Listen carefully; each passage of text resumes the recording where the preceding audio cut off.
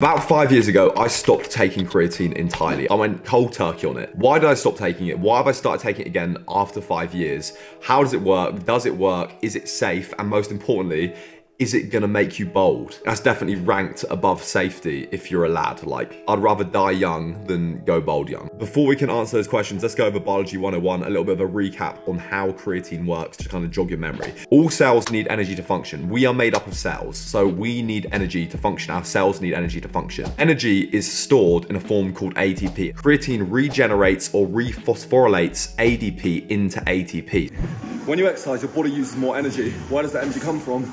ATP. So we've got those fresh ATP molecules again, all happy and together, ready to get used and broken down into energy. If we're doing things like weight training, we're obviously going to be using a lot of energy, using a lot of ATP. So that needs to be regenerated quickly and efficiently. By ensuring that we have enough, we can then get more energy from the workouts. And that in turn is indirectly going to mean that we can push harder, we have more endurance, we're going to be able to get stronger, we're able to get bigger because we can go further and we can perform better in the gym. Contrary to the belief of mums all over the world, creatine is not a steroid. It's completely natural. It is a supplement that is found commonly in foods, particularly beef, and we actually have about 100 grams of it in our body naturally before you've ever even taken creatine that just accumulates from eating food. Interestingly enough as well, this is something I found out recently, which is partially one of the reasons that pushed me over the edge into taking it again, that I really want to take it, was that it's also nootropic. Around 20% of our ATP is actually used by our brain. If we're doing like incredibly hard or complex mental tasks or focusing, then we're gonna use more. So that means that by taking creatine, we're actually also gonna be able to replenish or assist in the regeneration of ATP or generate more energy in our brains as well as our muscles, which means that it's gonna have cognitive enhancing effects. There's a study that shows taking 5 grams of creatine daily had a 20% improvement on an IQ test when it is repeated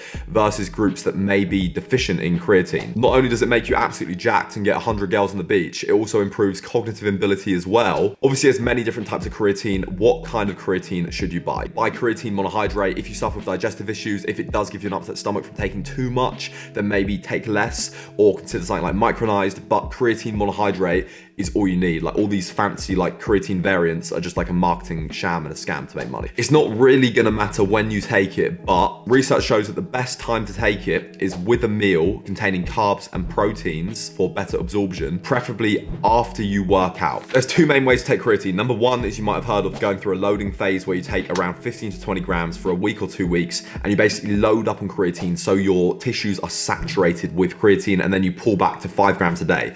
Or you can just start by taking 3 to 5 grams a day and just stay consistently doing that. I would say that they are both gonna have the exact same outcome. The only difference is if you load and take 15 to 20 grams, it might give you a bit of an upset stomach, and it will also mean that you'll get to that saturated creatine tissues faster, but it's just gonna cost you more money to get to that point, if that makes sense, because ultimately you're gonna get to the same place after a couple of weeks of creatine. Personally, I just take 5 grams a day, every single day, simple, easy, after a workout with a meal. Side effects is a pretty common one that you might have heard of: water retention or water weight. First and foremost, this shouldn't be an issue because creatine, the majority of creatine is going to be intramuscular water. So it's going to make our muscles look bigger and it's going to make our muscles look fuller. It's not like you're going to spill over and look incredibly watery and all like blown up and puffy. It's a bit of a myth. So water weight or weight increase from water weight is one of them. Weight increase or weight gain from actually gaining muscle could be another one as well, an indirect one. Other than that, there is no evidence to suggest it is going to fuck you up. So you're good. Hair loss and creatine. This is my take on it. And I stopped taking creatine because of this like sole fact, because of the worry it was going to make me go bold, or it's making me go bold. But I don't think you need to be concerned about it. So there's a paper that was published and it's looking at rugby players, and it put rugby players on creatine. It looked at their DHT levels before and after they took the creatine and found that DHT levels had increased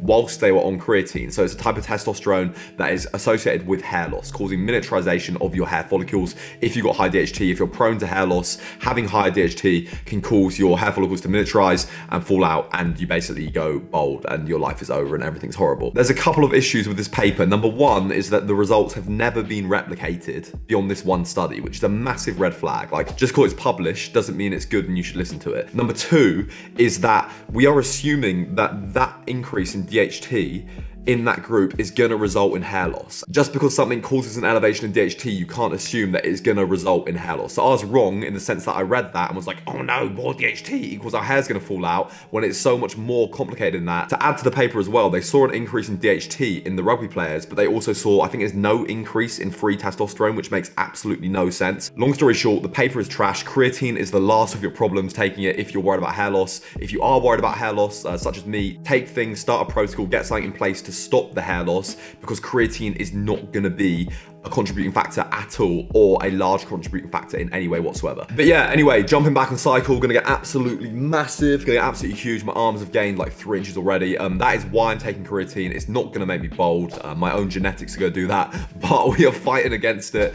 Check out my other hair loss videos if you haven't already. Links in the bio for hair loss stuff. Peace out. I love you to bits. Drop the video a like, drop the video a comment if you disagree or agree with me, what your thoughts on creatine. Peace out. I love you to bits. Thank you. Good night.